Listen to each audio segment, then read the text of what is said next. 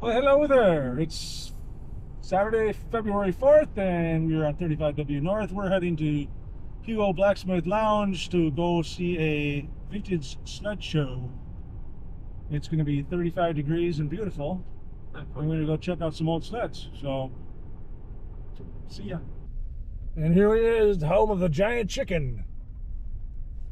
Welcome sled event. Oh, look at all these cars. I know, this is Now, this is sled quarters. No. Any spot will do, Mike.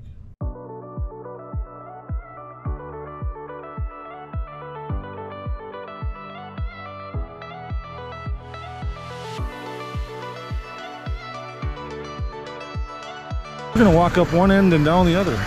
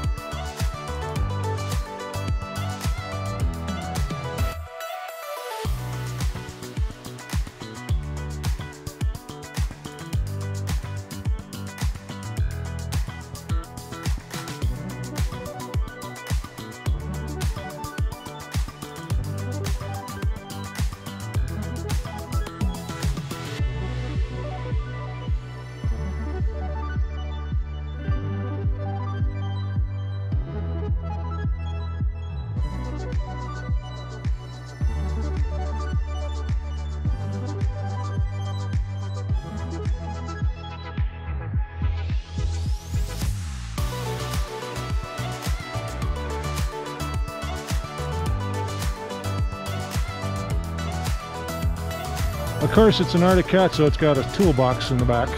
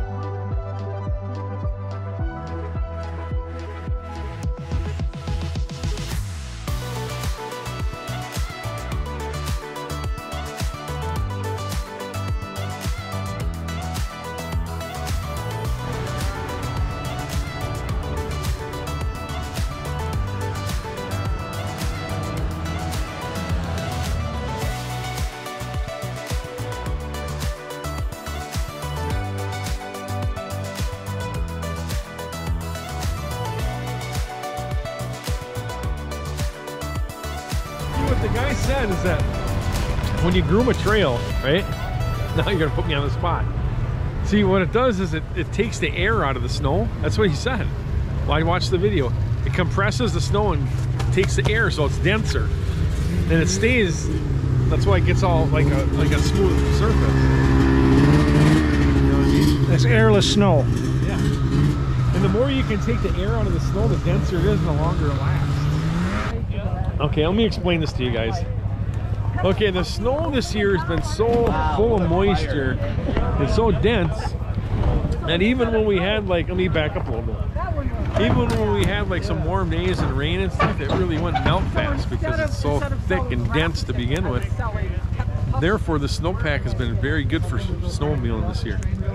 Because it's good for trail packing and the groomers don't like take it all away and stuff. Yeah.